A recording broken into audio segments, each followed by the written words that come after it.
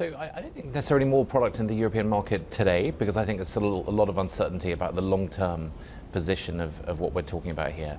So nobody's changing strategies, is that what you're saying? They're still Yeah, waiting to so see. you've got to understand in the steel space, there is a commodity product and there are a lot of specialist product. So commodity product can move around very quickly, but steel doesn't really travel very well as a product. It is a very heavy, we are moving steel actually from our Australia operations to our South Wales operations, not New South Wales in Australia, but South Wales in the UK. And that is probably the longest movement of steel that people do. And that is because we have operations in both parts of the world. But actually a huge influx of material to the EU, not yet.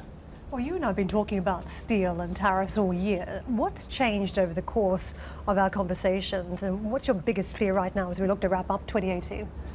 So fear and excitement. From our position, we've bought operations in the US and they are doing very well. So we reopened a facility in Georgetown in South Carolina, and apart from being rather hit by a hurricane, it's actually had a very good operational trajectory as we've restarted it. So it is a wire producer which produces anything from coat hangers to nails, and that as a relatively protected business now in the US has done phenomenally well. So from that perspective, we've had an exciting time. In terms of fear, I worry that any tariffs will destabilize the long-term position in the US, increasing costs. If you've got a higher cost base as a producer, you pass that on to your consumers. That sets a new price level, and if the tariffs go away, you suddenly become very uncompetitive. Are we set for a soft patch in commodities? And I asked that, something that the Treasury Secretary said to me about people taking action to get ahead of the tariffs. So what we may have seen is a lot of stockpiling going on in commodities as people fear that this trade war is going to worsen and the tariffs are actually going to increase in size. And so they've been stockpiling ahead of this, and then ultimately we get a little bit of a dip because prices decline as people recognize demand goes down. How do you see it? I don't think there is stockpiling. Stockpiling is a very expensive thing to do. And there's been the Chinese, it isn't. You know, well, they've got more access to credit, but okay. From a Western corporate point of view, it is a very expensive thing to do to be stockpiling commodities. And unless you're a trader and you're taking a physical position, which could be damaging, it's something that you would definitely think twice about. Also, commodities tend to sort of go off after a bit. I mean, as a steel producer, if we're producing steel for the automotive space and you are producing a product, it goes from a steel slab into a rolled product. That has to go onto a car and be painted within a certain period, otherwise it's in trouble of degrading.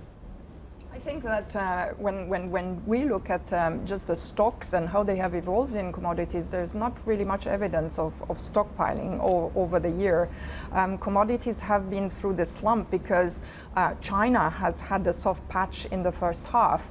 But I do think that the commodities market now has a chance to see China in some sense regain after all the measures, and in particular the access to credit is an important point, have been implemented. So I do think commodities remain one of the asset classes that go along with a good cycle, and if the economy is doing what we are all looking at globally, then it is an asset class that should benefit from it. So when Reuters says Shanghai steel rebar prices fall on worries of rising stockpiles, they're wrong.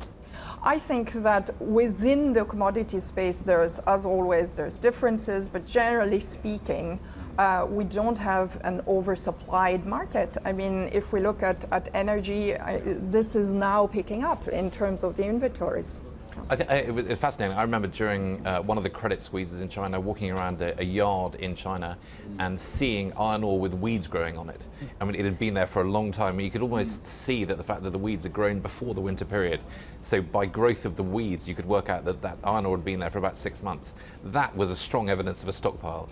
But actually, I think today, due to a lack of credit, due to a position where people don't want to be with a stockpile in a period of such volatility, where you've got a Trump leading on a tariff, you've got China policies changing. Nobody wants to be that long. Hey everybody, it's Hadley Gamble from our new CNBC Middle East Bureau in Abu Dhabi. Thanks for stopping by. Now to watch more, you can try one of the videos that just popped up on your screen. And don't forget to subscribe.